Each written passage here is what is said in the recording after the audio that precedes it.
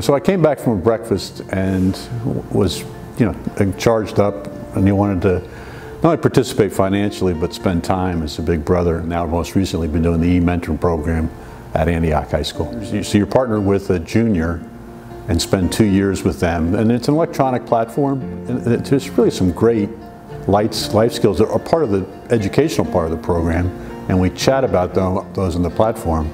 But what I enjoy the most is going into the school. There's probably 4 or 5 in-person discussions, visits to Antioch High School, and spend time with the two young men that I've been partnered with. Those 2 kids, they flabbergast me, really. They both are immigrants from Egypt. They're all fired up. They just need a little guidance.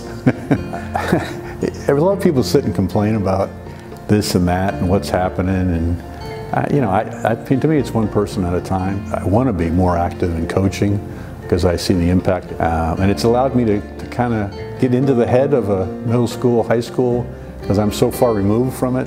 Frankly, it allows me to communicate better and understand where our grandchildren are going to be at, and hopefully be that grandparent I never had. As a full-time big brother, it's a big, major time commitment. To be able to come and mentor to junior and senior in high school on a weekly basis through the platform, and then to have in-person visits is very doable. And now I'm trying to encourage friends of mine to do the same thing.